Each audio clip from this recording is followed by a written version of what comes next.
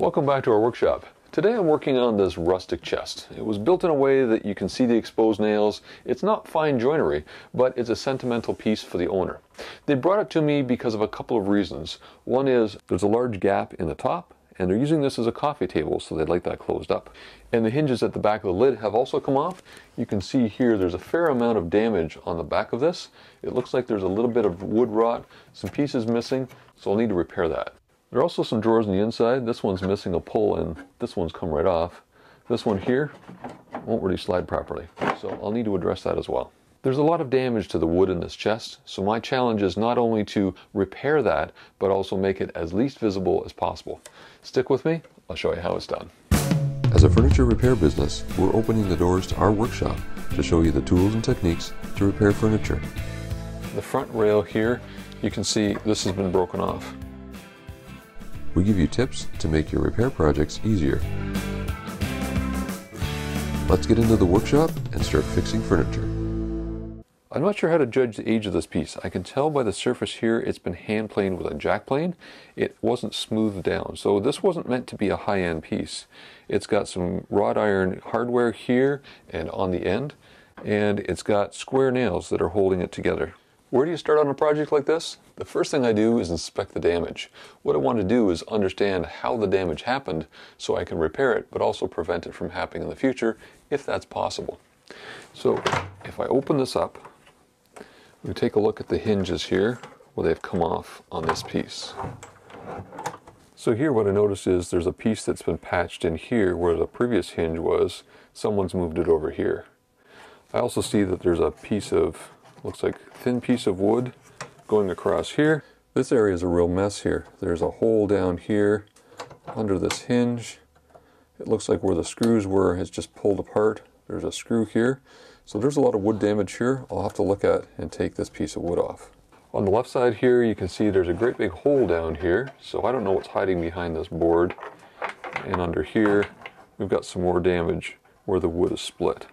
On the underside of the lid, you can see there are 3 straps here, and these have been screwed on, which explains why there's such a gap here.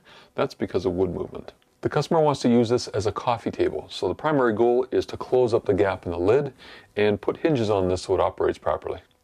The first thing I'm going to do is take a look at what's going on the back here. I need a secure spot to anchor these hinges, so I'm going to deal with that first. I'm really curious to see what's hiding behind this piece of wood here.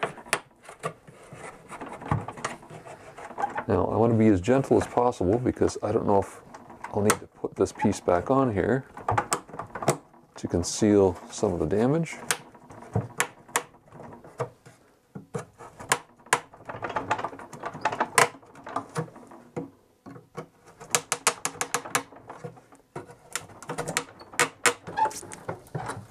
Well, my first discovery here is this piece has been refinished before.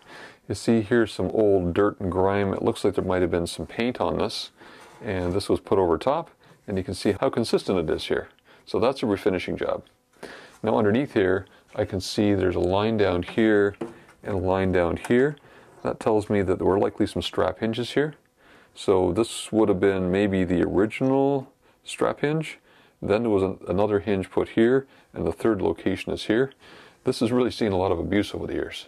If I hold this up here, you can see that it's been notched out so this drawer will operate properly. Because of all the damage under here, I think I'm going to hang on to this. Now on the other end of it, there's some pieces missing, and I think they might be in there. So I'll see if I can patch this back together again. I'm going to set that aside for now and turn this around so we can take a look at what's going on with this wood here. It doesn't look as bad as I thought it would be at the back here. This is going to be visible. There's a loose piece of wood here. This looks solid along here. There's a bit of a splinter missing here. And over here, it looks like someone's potentially nailed this together. But you can see this looks like a 6-board box. And in early Canadian furniture, the boards would be this large because they were difficult to harvest and they didn't have a way of gluing things together. But if I look closely here, I can see that there's a seam right here. So this isn't old enough to be early Canadian furniture, but again, it is hand planed. So someone did use a lot of hand tools on this to get it smoothed out and looking this way. Now that I understand the damage that's happened to this piece, I need to do two things. The first one is to patch the wood so that I can secure the hinges to it. The second one is I need to secure the hinges in a different way than what's been done so far, because obviously this hasn't worked. I've got some hardware solutions I'll be showing you as I go through this project, but first I need to separate all these loose pieces and glue them back into place.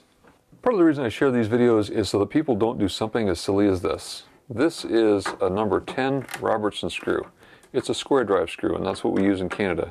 But someone's just taken this large screw, driven it in here, and just split the wood open.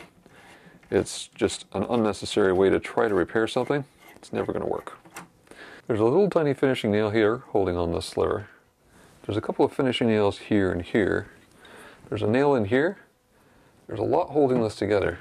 I think there's been a number of failed attempts at repairing this over the years. So just for fun, I'm going to hang on to these nails and see how many I can collect.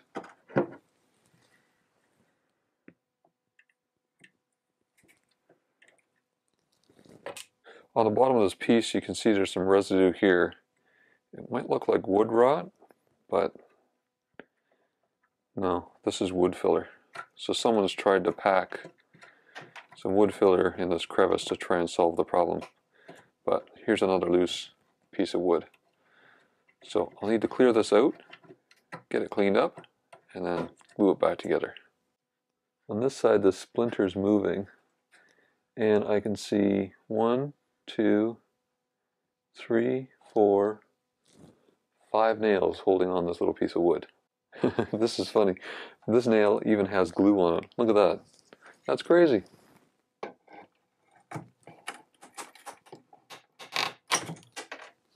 Here's more damage done by fasteners. There's a nail here, and it's just split that block in half.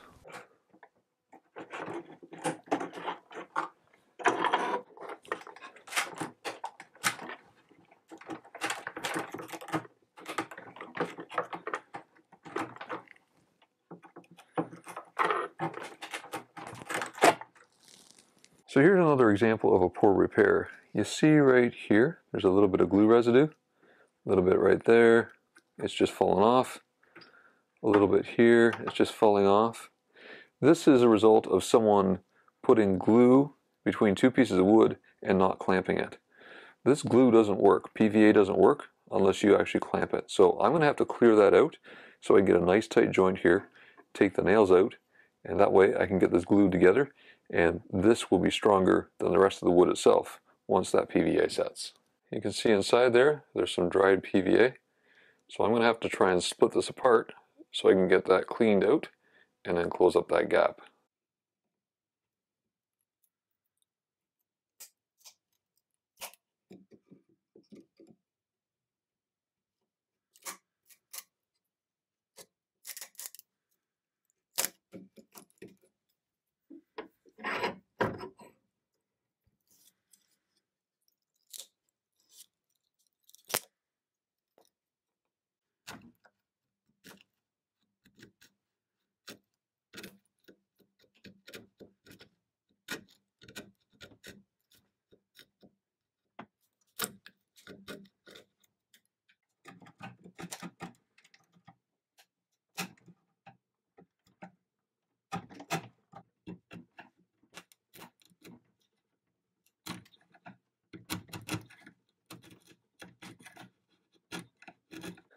So these pieces are starting to come together now with the glue out of them. And you can see there, it's not perfect, but it's much better than it was before. So what I need to do is glue all this up, clamp it up, and we'll have a nice strong bond to hold everything together again.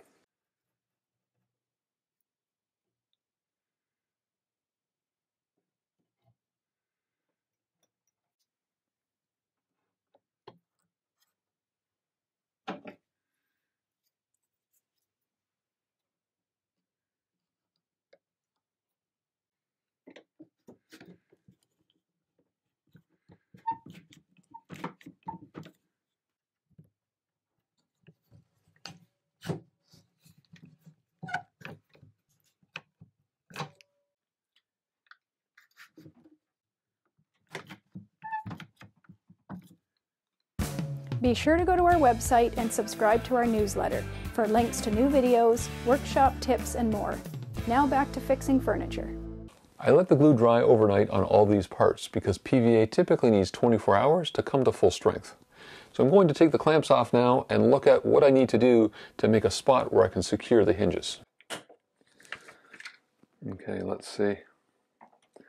Yep, got a nice solid space.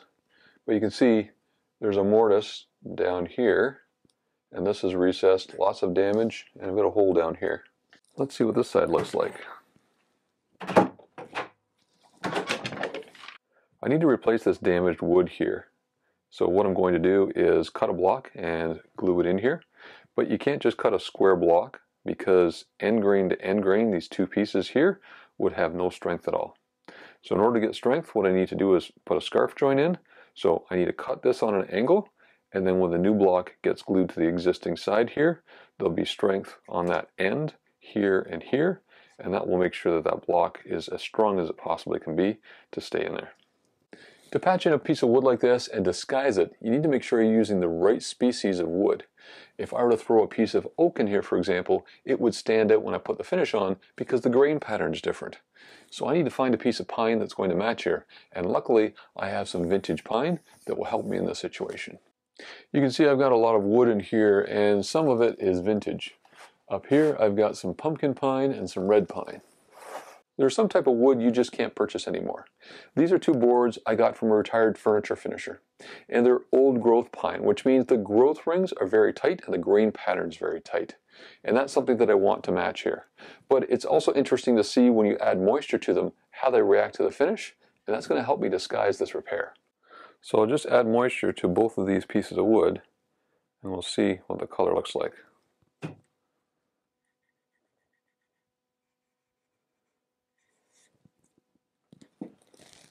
So there you can see the color difference with the red pine and the pumpkin pine. And this is a piece of pine that I just purchased from the lumber yard.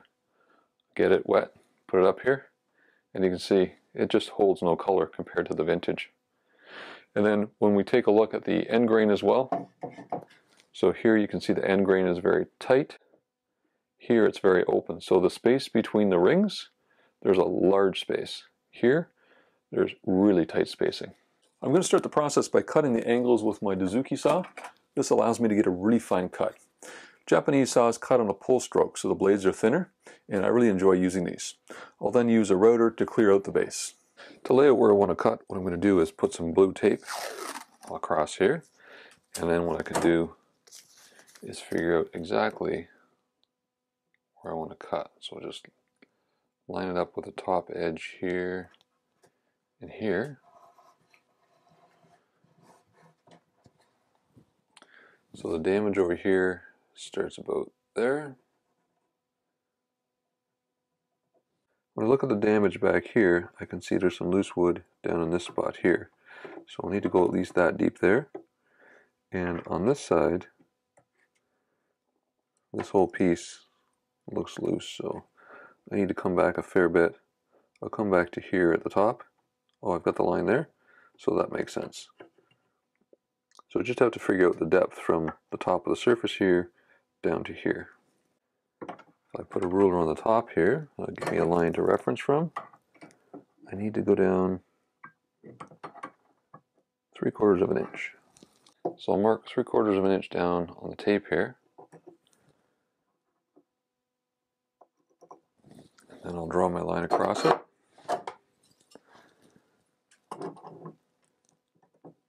From there to there. And then over here, I need this cut on a 45.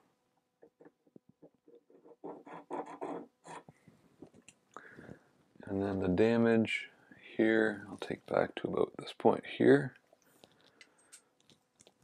Just need to lightly hold that on the tape. And then mark my angle. So if I take out a piece from here all the way over to here, I'm just concerned about what this might look like. That's a fair bit of wood I'm replacing. But there's not that much missing at the front here. So I think I'm going to change my approach. What I'm going to do is replace this piece back here behind the surface and leave the surface as is, and then I'll just patch these little tiny pieces after I've got this part patched in the back. On this other side, it's going to get a little bit more complicated because I've got this built-in tray here. I'm going to switch the tape around to the inside here because that's where I'm going to see everything. So I'll just line up my marks again, and then I can flip this over, and I'm going to use a router to clean out the space in here. Now I'm going to bring in my large bench hook here, and this will just help me stabilize this chest.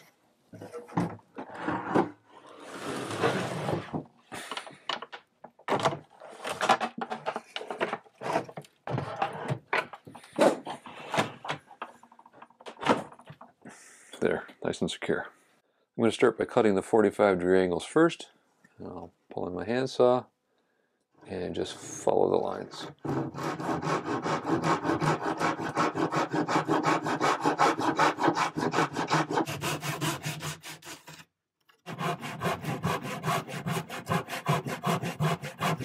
Now this tape is pretty flimsy for a guideline, and I want to make sure I get a machined cut here. So I'm going to take my router and run it this way, but in order to get that straight line, I need to provide some spacing back here to run as a guide. So I've worked out the right number of boards here to get me to a 3/4 inch depth, and then what I'll do is run my router tight against that, use it as my guideline, and move that across here.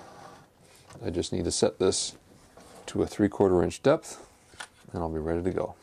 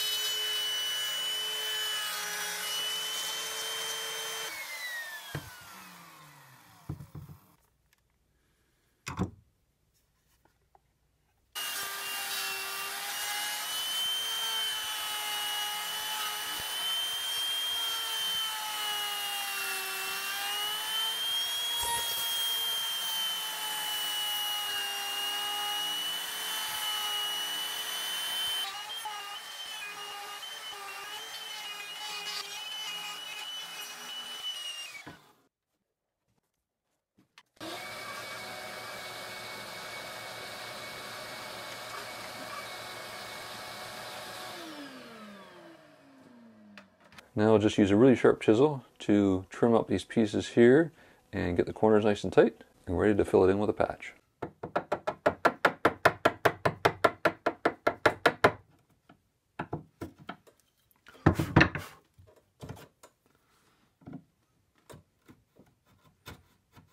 This area here my router couldn't get into, so I'm going to have to clear this out with a chisel, but it's a good thing because right here there's a piece of metal, it's probably a broken screw, and there's another finishing nail right there. So I don't want my tools to be hitting those nails.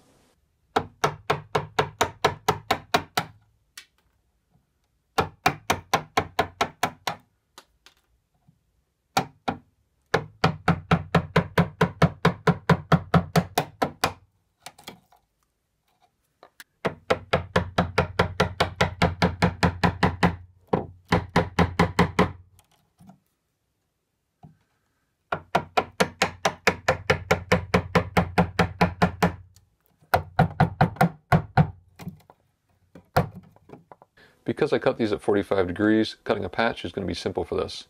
But you see, there's a little bit of a void in here, there's a little bit of a void here, and the only glue that will hold when there's voids is epoxy. So I'm going to epoxy these patches in.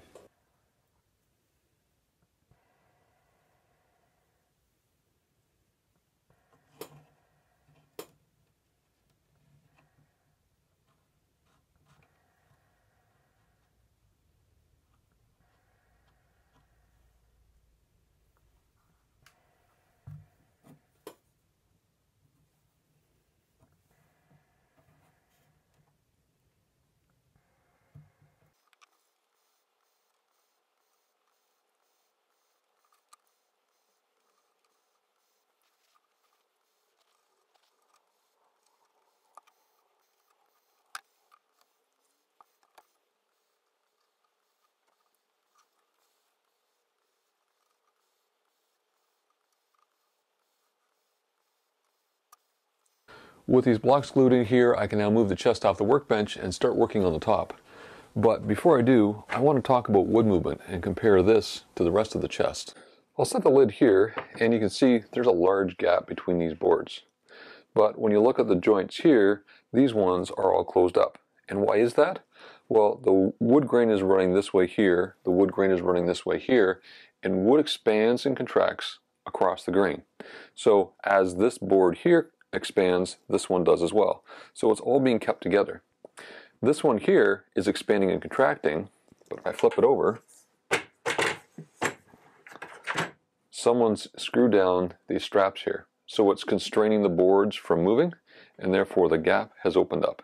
That's what I need to fix on this lid. Now, to give you an idea of how moisture affects wood, this is a branch I cut off a sugar maple in my backyard. This is the crack that formed when it shrunk. Now, this is a dramatic change because it was green wood to begin with. But these boards here, in the summertime when there's humidity in the air, they will expand. And in the wintertime when we heat our homes and the air is drier, they will shrink. So this is an 8-inch board. I'm guessing it might expand or contract about 1/8 of an inch over the season. This distance in here is 1/4 of an inch, and it's winter right now. So what I'm going to do is take these straps off and close up that gap, but I also need to deal with these bandings on the edge. So these are held on with nails, so they should pry off pretty easily.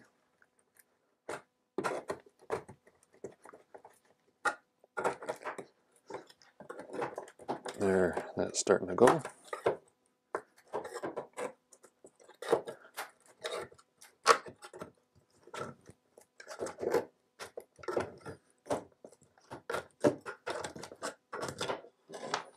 So if you look at the nails here, it tells a little bit of the story. This is a square cut nail. This is a modern nail. This has been added recently.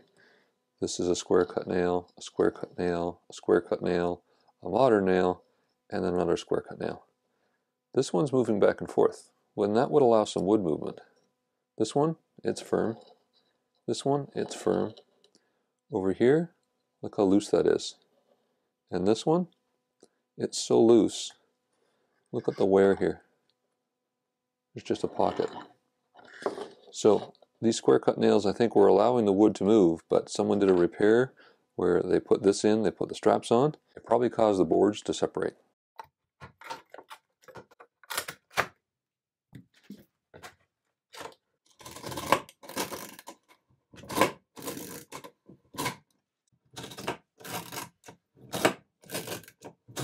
Now we can stand these boards up here and look at the joint.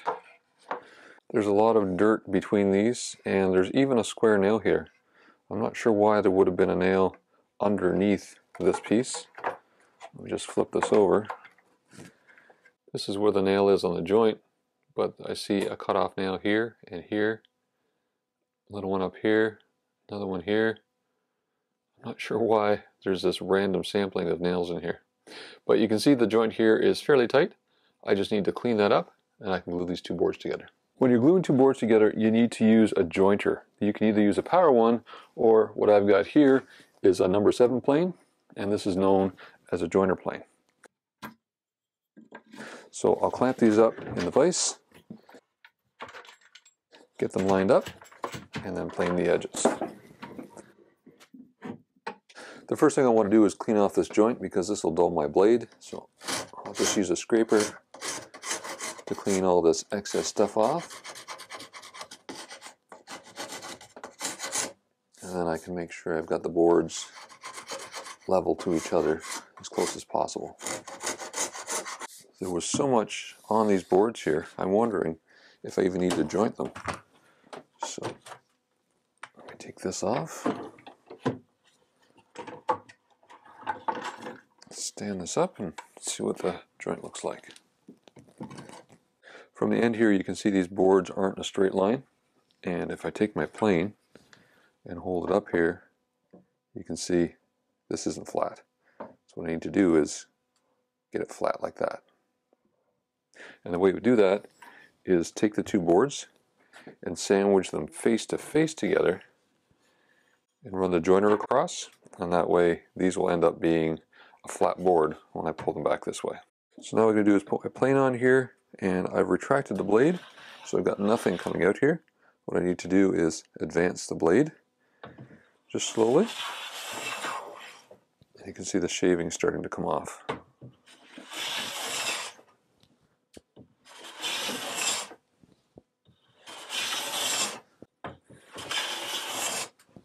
And as I keep going, you see the shavings are getting wider.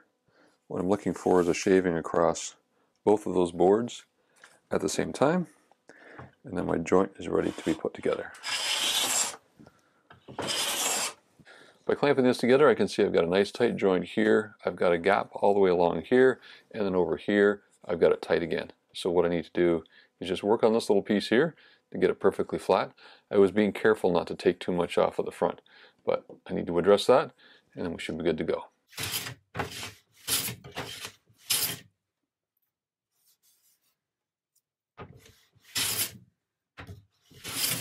With the clamp on here, we've got a nice good fit. So what I'm going to do is glue this up, and I'm going to use a dark glue, so PVA glue. So this is going to be a permanent bond. I'm not using hide glue here, and I like using dark glue when I'm working with pieces that have finish on them, because if there is any that is noticeable, such as in a knot like that, it's more disguised than traditional carpenter's glue, cabinet maker's glue, yellow glue, whatever you want to call it.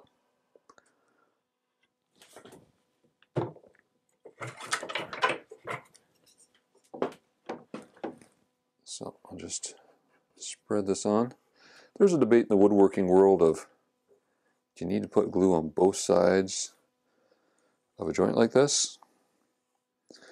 And I say put it on both sides, that way there's no guesswork of whether you got everything covered or not. See, as I'm going through with a brush like this, I could end up missing a spot.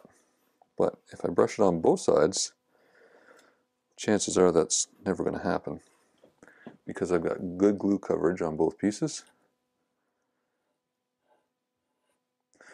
And then I'll clamp this up, and I'll show you how many clamps you need when you're clamping things up, because that can be confusing as well. Now, clamping pressure radiates out at 45 degrees, so if I go 45 from here, I can see I've got clamping pressure across this joint. Do I have enough? Maybe, maybe not. But the next clamp I can put on is here. That'll cover that off, and over here, cover that off. Take a look at the joint. If I don't have enough glue squeeze out, I might want to add a little bit more pressure.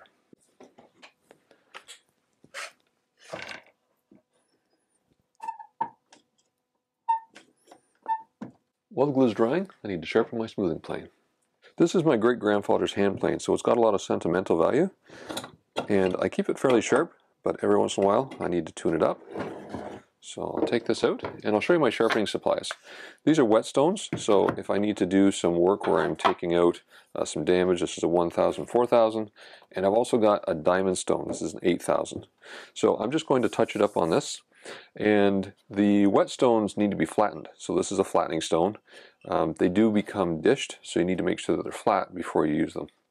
So because I'm just touching this up, there are no nicks or dings I need to take out of the blade. I'll show you how I do this. Now, if you've never seen someone sharpen with a honing guide, I highly recommend these. So there's my blade, and this is a honing guide made by Veritas. And a honing guide makes sure that you've got a consistent angle when you're working on a stone. So there's a guide here that is for setting it up, and what I do is slide that on and set the gauge here for the width of the blade. So I've got an 1.5 inch blade, and I've got the angle already set to 30 degrees for the blade. So now what I do is carefully slide the blade in,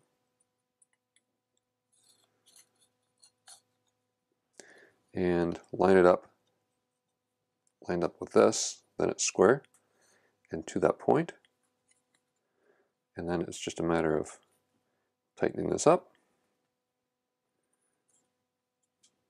taking the guide off, and now what I have is this rolls on the stone, and this gives me the bevel I want. Now on this guide, it's got a micro bevel setting. So a primary bevel, this would be up, but I've got it on the micro bevel setting. So right now, I'm all set to start sharpening. I just need to put some water on here. I'm just going to set this down here. This is a stone holder. You definitely want one of these because the stones will move around on your workbench. And this works with a diamond stone and with the wet stones as well. Just need to add some water here. This is the lubricant. Nothing more than water. And then what I'll do is put one finger on either side of the blade, set the blade down, and push.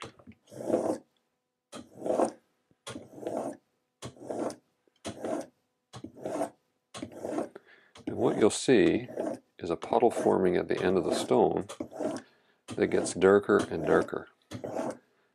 And what that is the metal wearing down, and that's the sharpening working in action. So there you can see a nice keen edge. I'm happy with that edge, so I'm going to take this out now, and then I just need to lap the back. So it's just a matter of putting the blade down and run it back a few times. And what that does is it takes the burr off the edge at the back. Some people, when they do this, they actually raise the blade very slightly, but I find this works. So just dry the blade off and then dry the stone off. For the sharpest blade possible, I use a strop. And a strop, basically what you do is lay it on the bevel and then pull it backwards. This strop is green because it has compound on it, and that's got a little bit of grit to it. What it's doing is polishing the blade. So after I go through and polish the blade here, all I need to do is run it once on the back, and that just takes the burr off, so that starts to give me a really nice shine to the blade. And then on the bare leather side, same thing. This is just even finer than what I was doing before. That gives me a mirror finish across the micro bevel. I can now reinstall the plain blade. I back off the blade and I'll set it the first time I use it. I produce videos about once per month, and I've had people asking for more frequent content. I can do that, but I can't do it without financial support. So I'm seeking a sponsorship, and I'd like to partner with Lee Valley Tools on this. I've reached out to them several times and I haven't heard from them yet, and that's where you can help me. If you can email social@leevalley.com and tell them you'd like them to sponsor the YouTube channel, that would be helpful.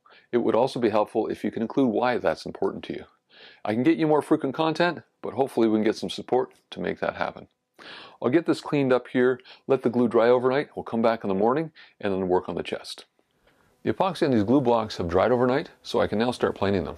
But we had something really exciting happen last night here in Brooklyn, Ontario. We've had the largest snowfall of the year. And I know we've got viewers from around the world. Some of you have never seen snow in person. Let me give you a quick tour on the outside of my shop so you can see what this looks like.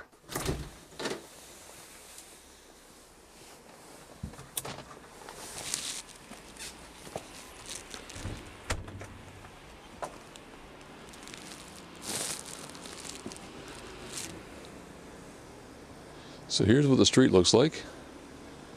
You can hear a couple snowblowers in the background, and people clearing the snow. I'll give you an idea of how deep it is. Here's a car driving down the street.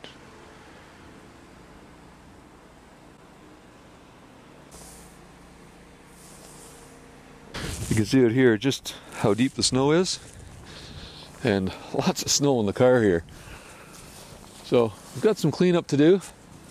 We've got some friendly neighbors that have snowblowers, so when the snowplow goes by, they'll clear out the end of the driveway, so it really makes for a lot less work, but still lots of shoveling to do.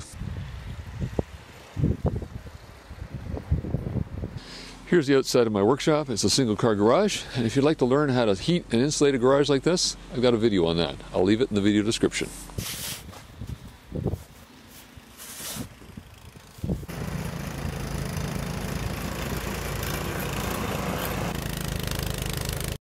Time to go back inside and get warm. I hope you enjoyed seeing my Canadian snowy neighborhood. It normally isn't that snowy around here. We've had green grass for about half of the winter. Now I'm ready to get to these parts here. I'll get out my plane and set the blade. So I move the plane blade forward and it's not engaging yet. So what I'll do is just rotate it slightly until I start to engage with the wood. Okay, so there's a shaving. I want to make sure that it's running square. Just adjust it slightly.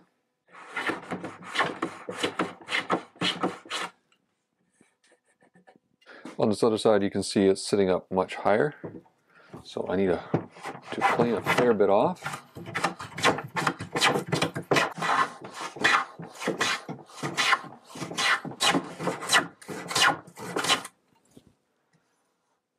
Okay, we're almost there. A few more passes, and it should be level. So what I'm looking to do is, see there's a bit of rocking happening here. Just need to get this part down. This is almost level here.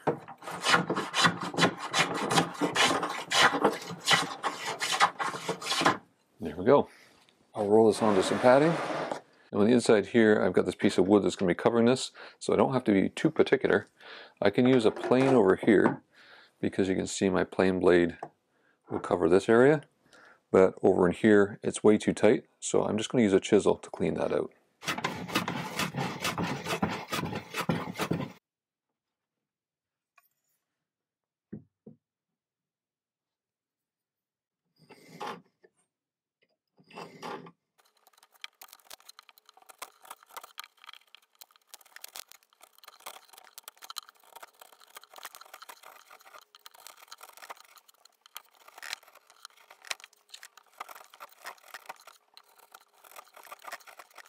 This crank knife chisel is perfect for this. It allows me to get in this tight spot and work on a level surface and just pare away that waste.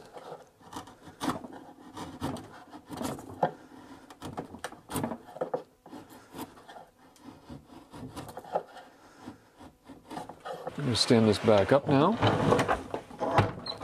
and we need to look at what I'm going to do here for hardware. And guess where I purchased the hardware? Lee Valley Tools. Part of the problem was that this wasn't put together with a hinge that would work properly and prevent it from coming apart. So I purchased a hinge that's meant for chest lids. If we look at the edge here, you see where the barrel is and this flange here. This is meant for 3/4 inch material, but this is made out of 1 inch material, so it doesn't really work there. But if I put it over here where I patch this and slide it over here, it magically fits. So I think that's where this should go. Let me just line up the lid, make sure it's going to work there too. There are some screws that are broken off here, so it looks like the initial hinge was here, maybe a second one was here, there's a bit of a patch. And then this one here, let's see how this lines up.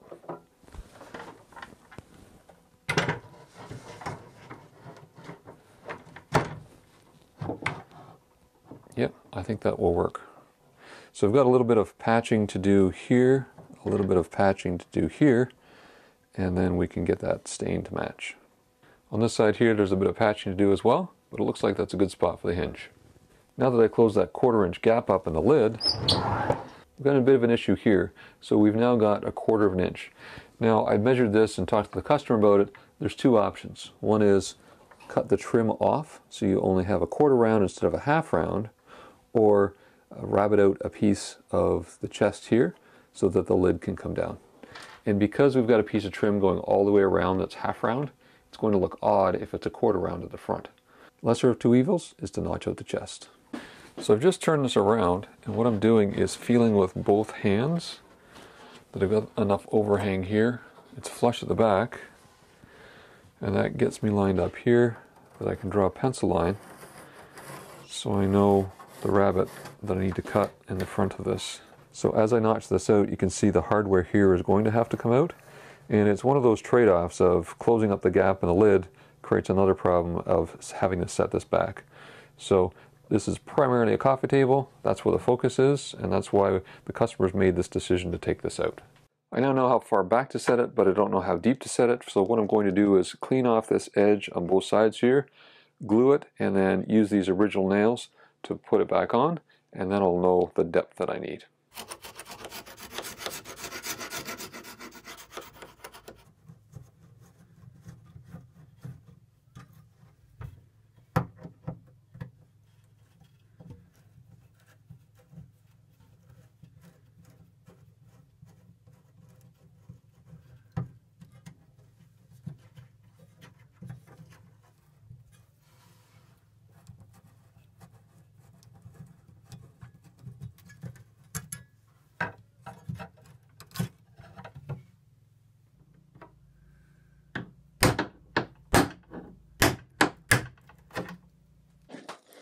I'm ready for the glue up here, and what I'm doing is I'm putting a hide glue on here, H-I-D-E, hide glue. It's an important glue when you're working on old pieces where you've got joints like this that might need to come off in the future. Hide glue is a reversible glue, which means I can put vinegar on it, or you can heat it up, and it will unglue. So I'll just put this across both sides of this joint, and then I'll put the nails back in the original nail holes, clamp it on, and let this dry.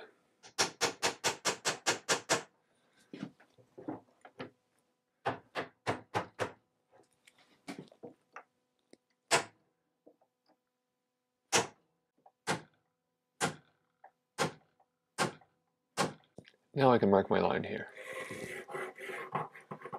To make a rabbet so I can cut out this front corner here, I'd normally use a router, but there's a number of nails in here, and I think I've caught them all, but I'm not sure if I have. So I don't want to be running my machines here.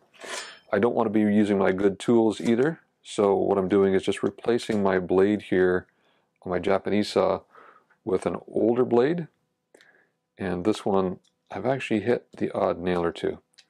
And these blades are pretty fragile. They can get damaged pretty quickly. So I don't want to be using my good saw blade on this job. So I'm going to be cutting straight through here, just taking off. It looks like about 3/4 of an inch all the way along here. I'll just be careful around those nails. There's one there and one there. And then I should be able to fit the lid.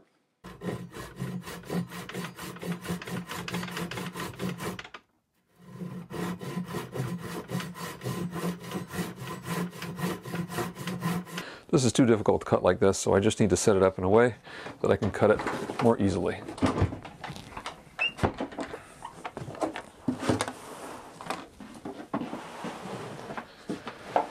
There, that's better.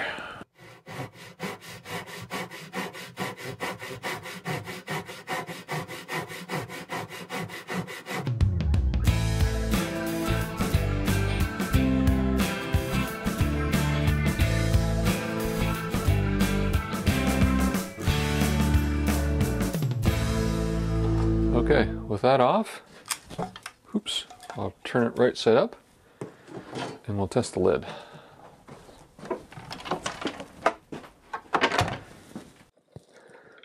So here's the lid.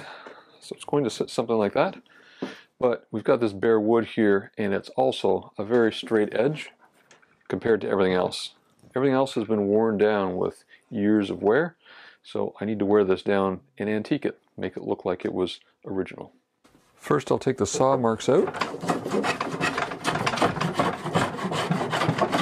and then what I'll do is round it over. So I'll start with a bit of a chamfer here, and that'll just take off the front chunk of that edge, and then what I'll do is round it with sandpaper. There's a nail right there and there. I really got to be careful not to get my blades anywhere near them.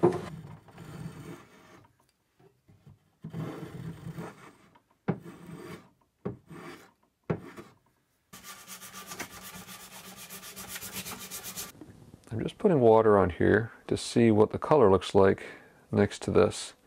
So it is going to need some stain. It also looks way too new here. You see there's nail holes here and there's rust stains. I need to mimic some of that in here just to make this look more like it's older and not that this modification's been done recently.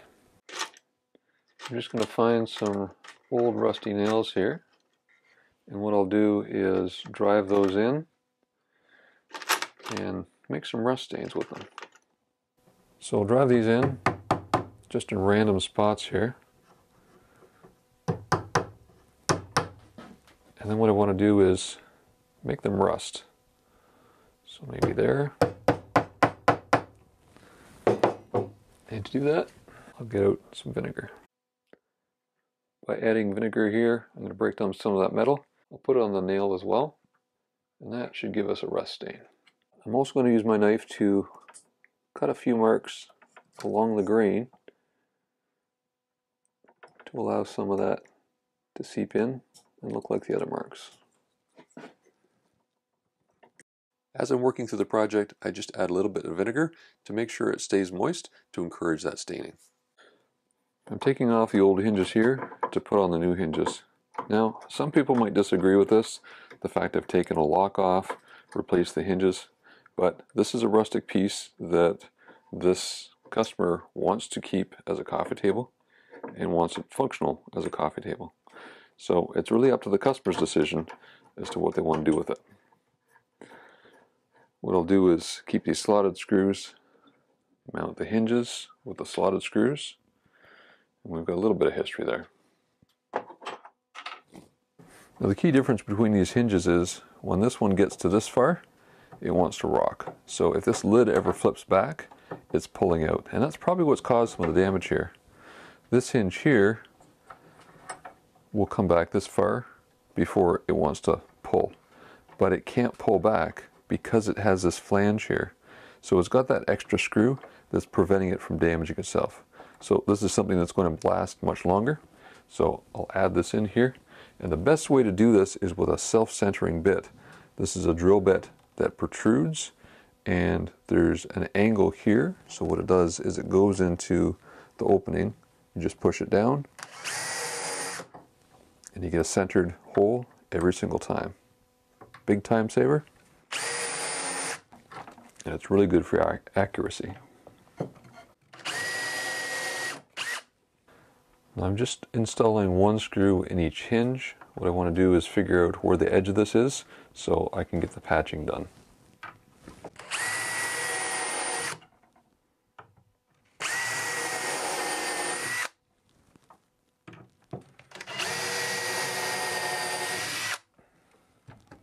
On this side of the hinge, I've got a little piece here I need to patch, and out here as well. So I'm going to cut this off, cut it level, and then patch in that piece. Here I've got a piece missing, but there's an original part right there, but I do have a gap in between these. So I'll cut it off here as well and patch that whole section.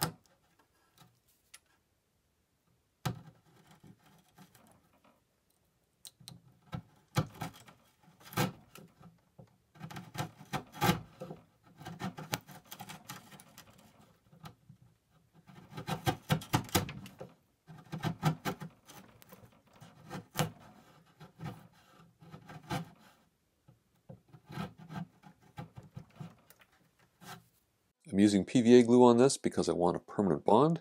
So I'll put the glue on, clamp it up. I want to make sure I've got lots of glue squeeze out. And then I want enough clamping pressure across the pieces so they bond properly. I can now set this aside. I'm almost ready to do the staining and the finishing, but first I need to attach these pieces of trim because I need to cut off the ends. Now these were put on with nails, and in order to allow for the wood movement here, I don't want to be using these nails at the end. What I'm going to do is secure this at the front here so that miter stays closed. And then back here, I'm going to be using a pin nailer, which is like a wire, and that pin will allow it to move slightly with the seasonal wood movement here and won't force the top to crack again.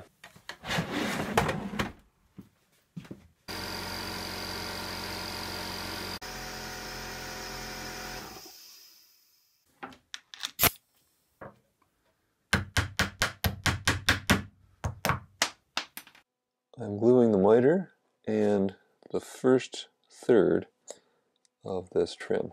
I don't want to be gluing all the way back here. So we'll just line up these old nails at the front here, put them in the same hole, and I'll help locate the trim.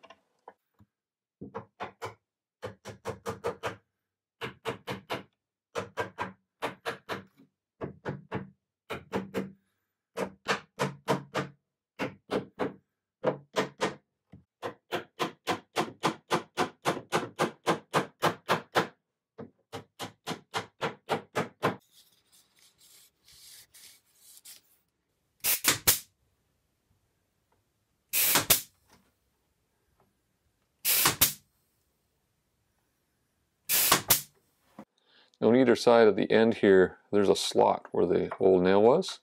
So what I'm going to do is just right in the center of it, drive a nail in, give it a little extra support.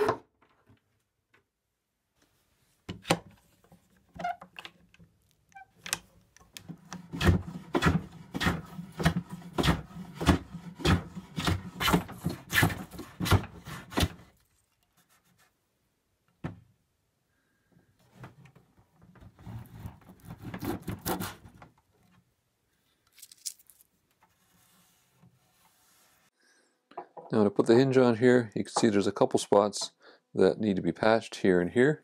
And what I'm going to do is just take some of that material that I cut off the front, cut little pieces in here, and patch them up.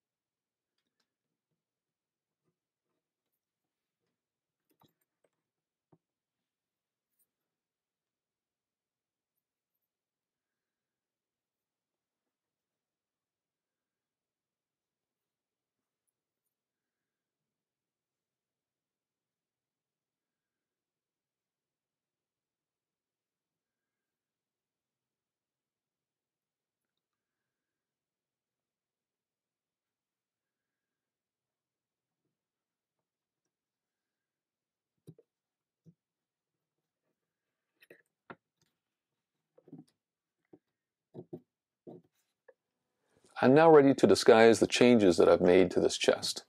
Now, if I were just to wipe on a stain and a finish, it would stand out to the eye that there's something different here. So it needs some artistry. And I learned this skill when I was 24. I built a reproduction antique coffee table, and I'll show that to you.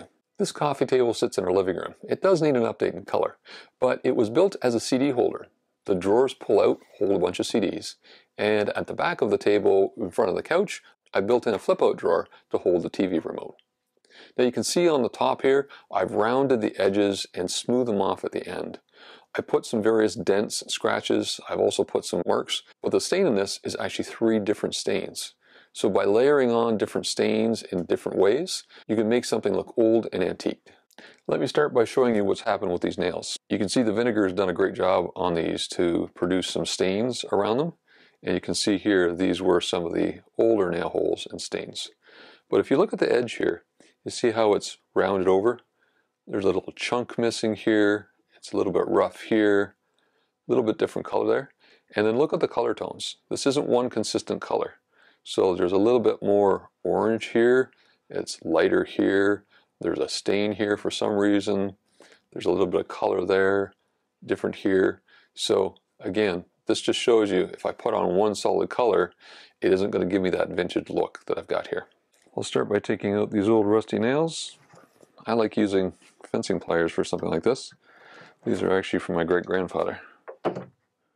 Great tool for restoration work. Now what I want to do is create a few marks on here. I'm just going to use a round file. I don't want a straight line here. So you can see there I've got a bit of a wear mark. So you can see a bit of the grain there, so we're going to get some texture. And the important thing is it's breaking up this line here. So just really scuffing up the edge here. The key thing is you don't want any repetition of marks that you've made exactly the same. If you were, for example, I've seen people do this, take a hammer and hit it down here. Yeah, you're putting dents in it, but it looks like a hammer. So you're looking to really just reproduce some of the damage. And it's easy on a piece like this where you've got examples to work from, rather than a reproduction where you're starting from scratch. Another technique is to take out a little piece of wood. So on the inside here, I've got some splinters that are missing from the edge. I'll just see if I can get one started here.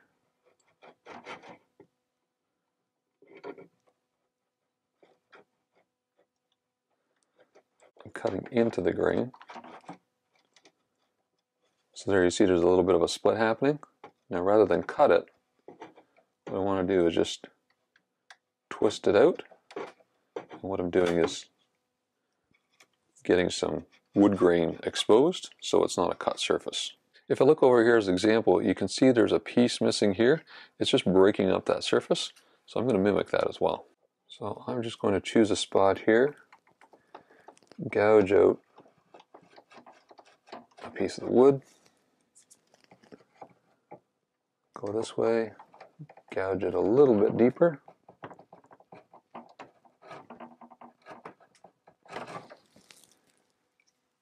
and there's a bit of a splinter coming out, which is perfect. That's what I like to see.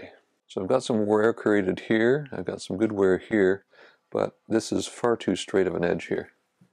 So I'm just going to take a rough gouge out of it and see if I can get a splinter.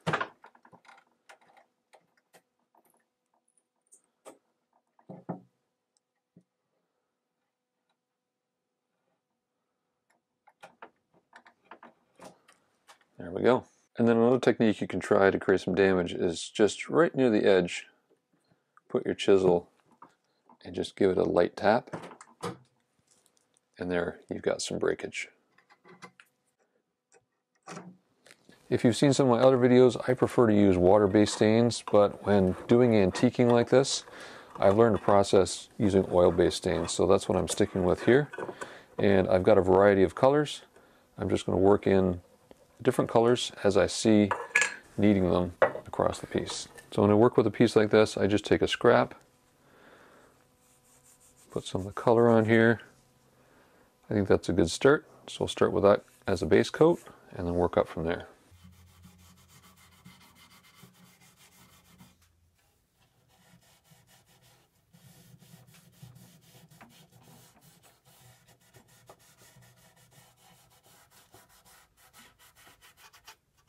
So I've stained the patch here, but I realized I haven't aged this yet. So this is the piece that I cut off here.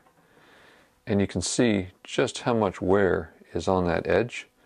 It's really rounded.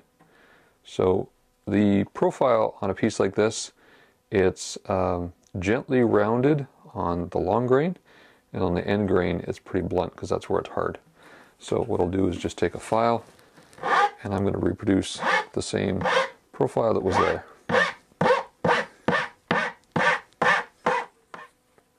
I've augmented this gouge here a little bit. I'll just put another one roughly here. And just try to flick that out and get some rough grain. Again, just looking to mimic a little bit of damage.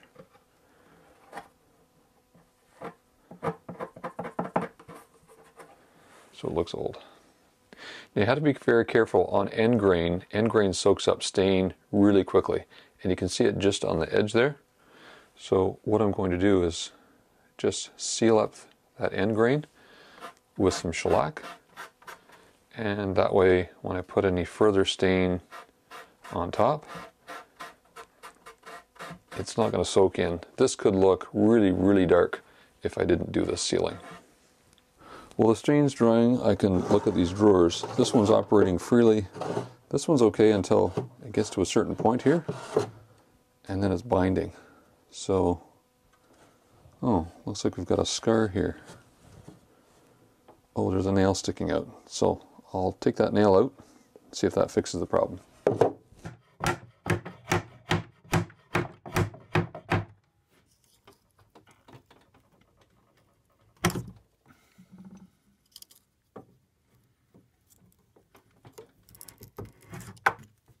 Okay, I'll give this a try again. No, it's still binding. It's loose here, and it gets tight. There are some rub marks here, and typically you plane the bottom of a drawer to fit it, but this has nails throughout, so I can't do that. There are also some rub marks here, which correspond to these nails. So I'll try and set these nails first, see if that works. Last resort is to plane the top here. I'm going to lose some of the patina here, but to get the drawer working properly, I might need to do that.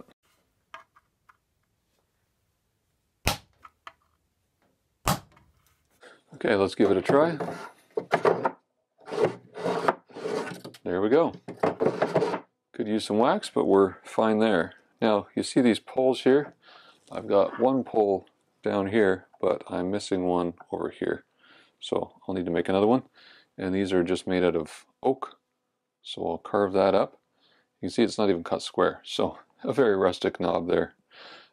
Sort of reminds me I need to put knobs on my drawers in my cabinet here. So this one, it's really stuck as well, so I wonder, we've got some rubbing happening here and here. Doesn't look like it's nails. There's some rubbing action here. I might have to plane this one to get it to fit. On the bottom here where I've got friction, I'm just going to set that nail, and then what I'll do is just put a slight rabbet in here to allow for the drawer runner, and that should free it up.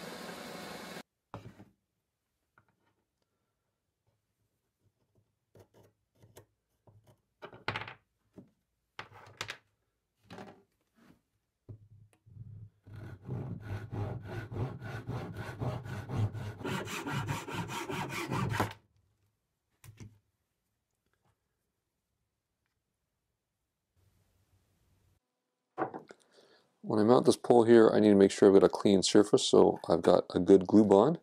And on the new one, I'll need to clean off a space as well. I just need to sand the edges here, stain it to match, and then I can attach them. I'm putting on the second color here, and you can see the difference between here and here. And it might seem pretty light on camera up front here, but comparing it to what it used to be, it's a little bit darker. So this has got a little bit of that orangey tone in it. That's the base color. And this next tone is really darkening it down. It's got more of that brown color to it. So I'll spread this on. I'll let this coat dry and then come back for the third color. And we'll add some character to the wood. If you've learned a few new things here and you're enjoying this video, please give it a thumbs up. That tells YouTube this is a useful video and they'll share it with more people. With two different colors of stain back here, I can see the difference between the back and the front. The front here has some different stains in it, so it's more disguised. I'll give you a close-up, you can take a look. So the back here you can see there's some stains, but this is where the new wood is. And look at all the staining that's happening here. This is what I've been aiming for here, but I have to dirty up the back of this. Over here it's less noticeable, but you can see there's a mark here that's a little bit darker, so I do need to blend that in a little bit. These marks here, the knot, the stain, this is disguising the fact that this is new. You can see there's a stain mark here and here as well. On this end, it does need a little bit of coloring, just to make it blend in a little bit more with how this is appearing here. You can only layer on so much color with this type of stain. So my next step is to use shellac. It's doing two things. One is it's sealing the surface, and the other is I'm going to be able to use powdered dye to be able to add some of those stain marks in here to make it look older. This is amber shellac, and I mixed this up from shellac flakes. It's got just a little bit of color in it, not too much. I've got some raw umber dye here, so basically what I'm doing is putting on coat of shellac here, and shellac dries very quickly. So I'll put that on here, and then while this is still slightly damp, I'm going to introduce a little bit of color this way. Now this is where the artistry comes in, so I'm looking to blend that in.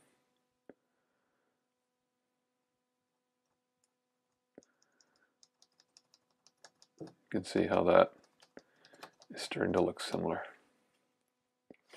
So I'll just do that along here, and then once that shellac's dried, come back with another coat. Shellac dries very quickly. Okay, so I need a little bit more color.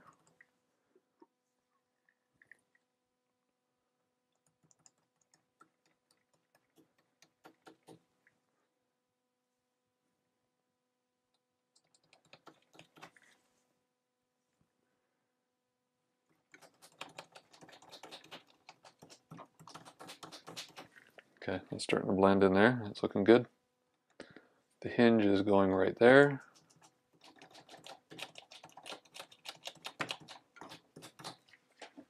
Okay, I've got a little bit more down here to go, just in this one spot.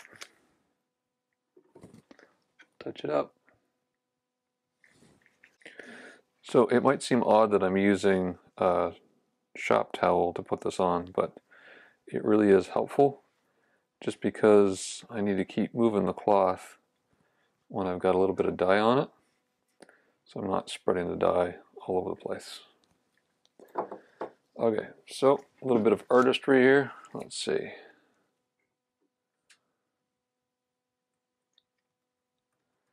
Put a mark there, and a mark here, happy little spot. Okay, let that dry for a few minutes, and then put shellac over top. We should be good to go. Come in with the second coat of shellac. Lock in that stain, it darkens it a little bit, and we're good to go.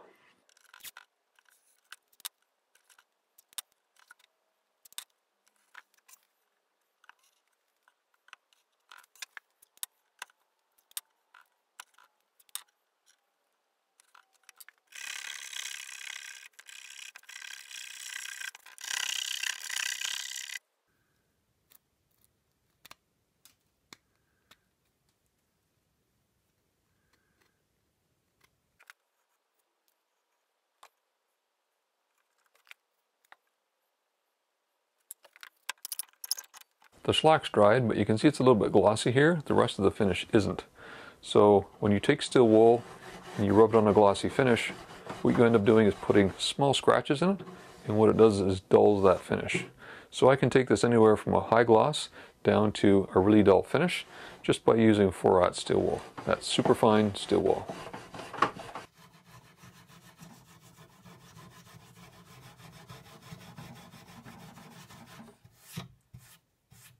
I'm ready to put the hardware on here. So I've already located it here on the bottom of the chest. I need to transfer those measurements to the lid. So I'll put the lid on here, turn it around,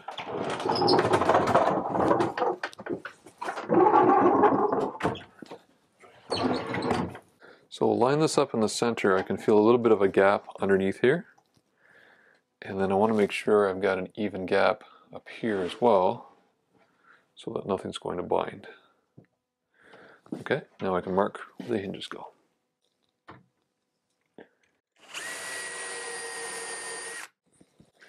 Now on the pile of screws I have here, I don't know if I've got enough number 6s to do all these hinges. So there were 4 screws taken out here, and with these new hinges I've got 4, 5, 6, 7 screws I need per hinge. So I might have to use some screws from my other collection.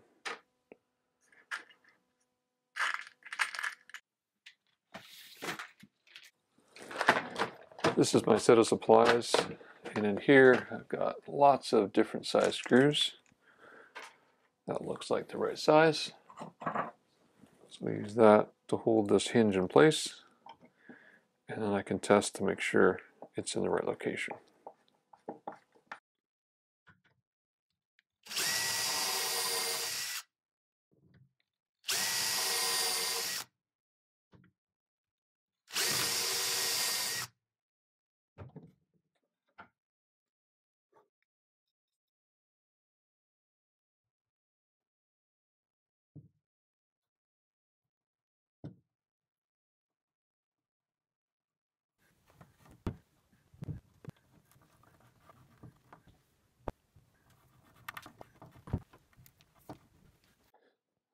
Now I can attach these hinges here, and we're almost set to go.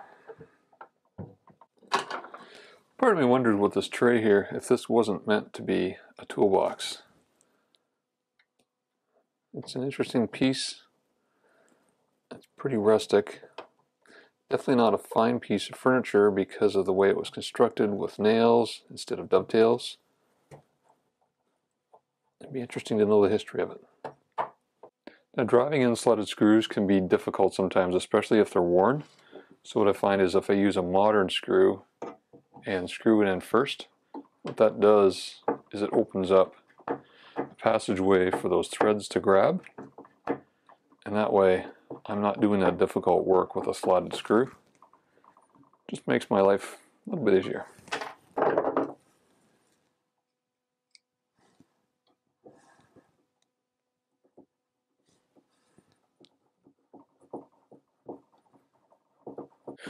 Okay, so now I can put in this panel here. So line up these holes and get this on here, and I'll have to notch it around the hinges. Actually, I don't think I need to notch it around that. Oh, and that means I can swap this screw out for that one, and I'll have slotted screws.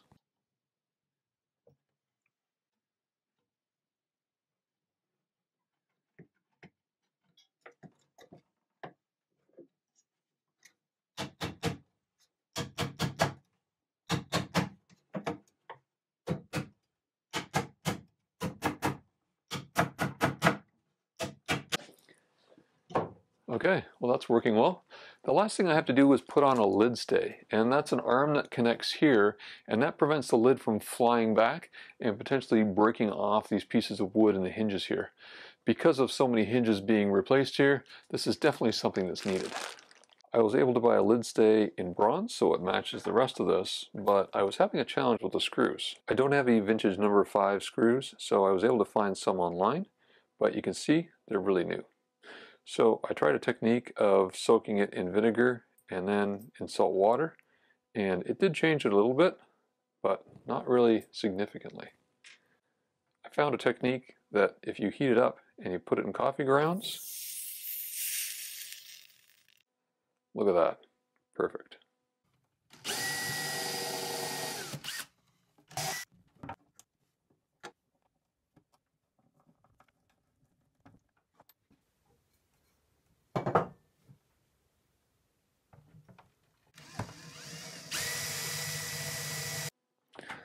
Okay, that's going to work well. Now, there was a number of screws that were loose in here, but there's also an escutcheon plate, and it's a little bit warped, but that goes here. Let me see if I can flatten it out and put that back on.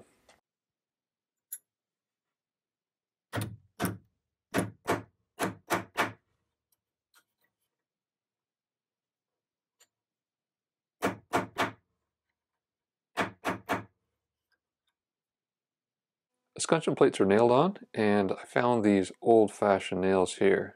So I've got enough space, and there's actually holes, so one on each side. I'll use those to tack this on.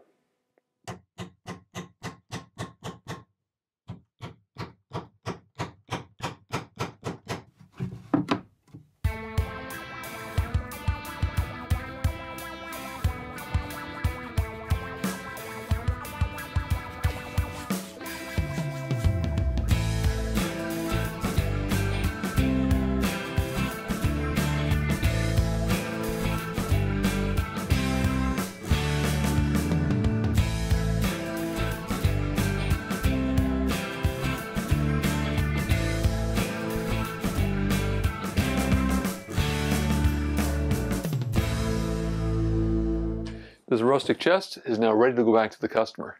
And if you were wondering how many nails I found in this chest, I pulled out 26 nails. About half of them were broken. If you'd like to get notified every time we publish a new video, click on subscribe and click on that bell icon. I'm going to leave you with another video right here that I know you'll enjoy. Thanks for watching Fixing Furniture.